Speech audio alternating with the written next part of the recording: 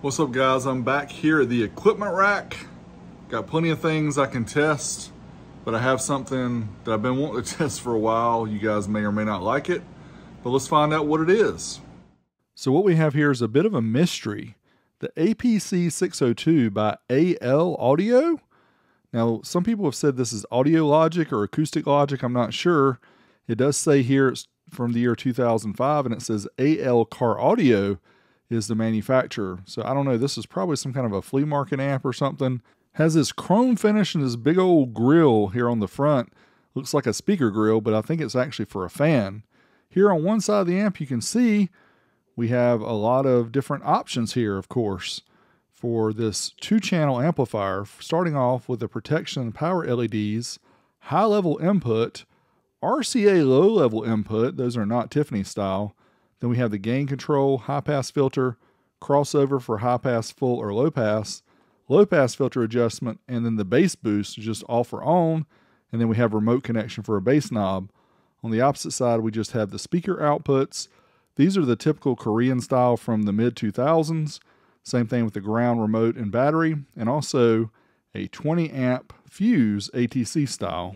My buddy Aaron posted this on Facebook when I posted the amp, showing this one pager here with some of the specs. It doesn't really give the power output at all. Just talks about the filters, tri-mode capable, built-in cooling fan, all that stuff. So we had to get it wired up to the amp dyno. It did power on. So let's go ahead and power up the good old SMD DeMoor Engineering amplifier dyno. Test this amplifier, find out how much power it gives us. On the left, you'll see the RMS power output in watts. In the middle, the ohm load. On the right, we're going to see the voltage of the dyno. We'll also have the remote clamp display so we can calculate efficiency. First up, we're going to do the stereo test. This is a 2-channel amp. We'll start off at 4 ohms. Certified test first takes us to 1% distortion. 43 watts per channel at 13.7 volts. What about uncertified up to the clipping point? Probably going to be pretty similar. Yeah, pretty similar. 44 watts per channel at 13.7. Kept the voltage down to the mid-13s, so you guys will be happy. Dynamic power, 1 kilohertz, right at 50 watts per channel. 49 watts per channel at 13.8. What about the efficiency? This is a Class AB amp, so mid-50s to upper 50s is about what we expect. We got 58%.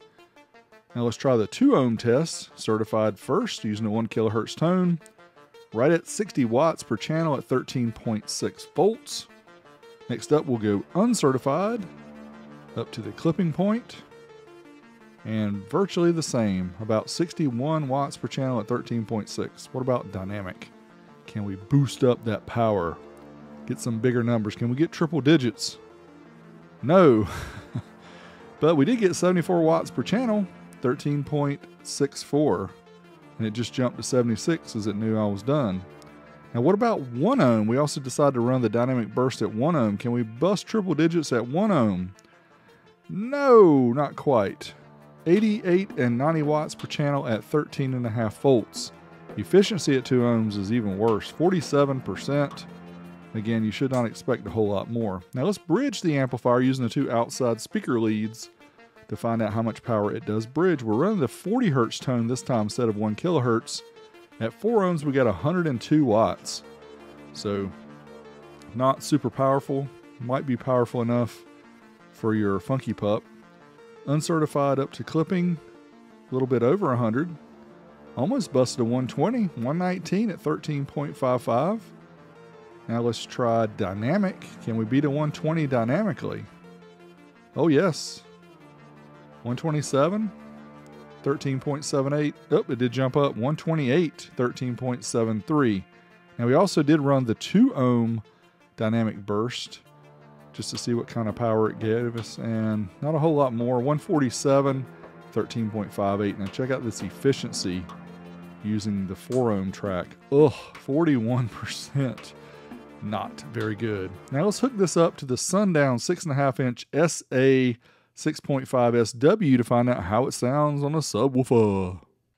Got the Audio Logic. You can probably hear the fan powering the Sundown SA 6.5, 6.5 inch sub. Let's give it a little Magic Mike, feel the bass.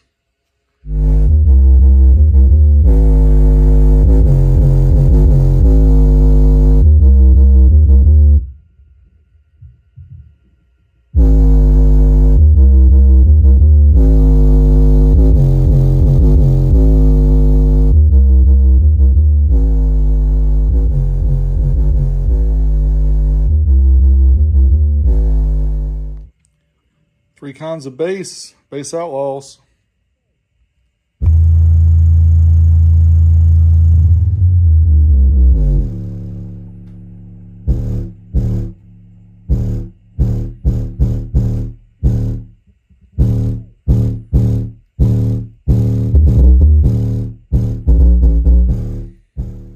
Some 808 Dreams, Bassotronics.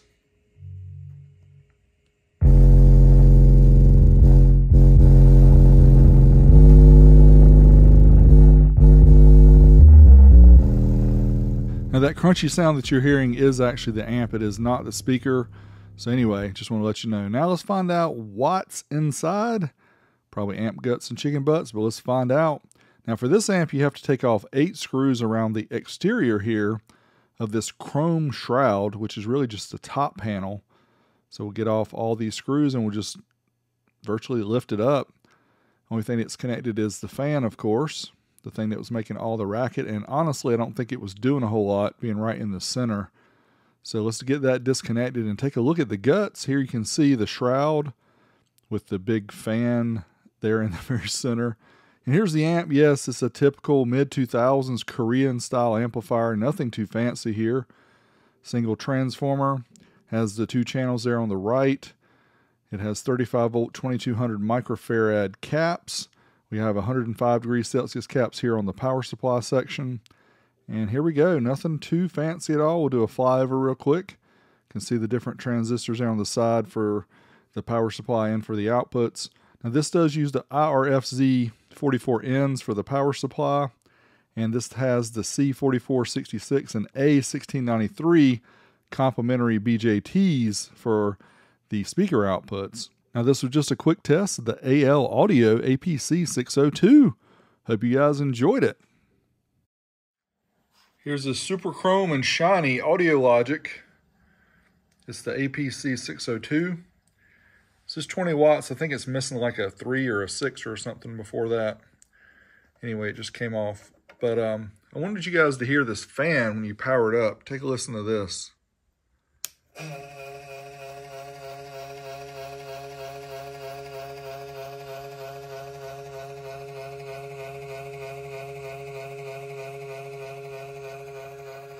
Sounds like it's dying a slow death.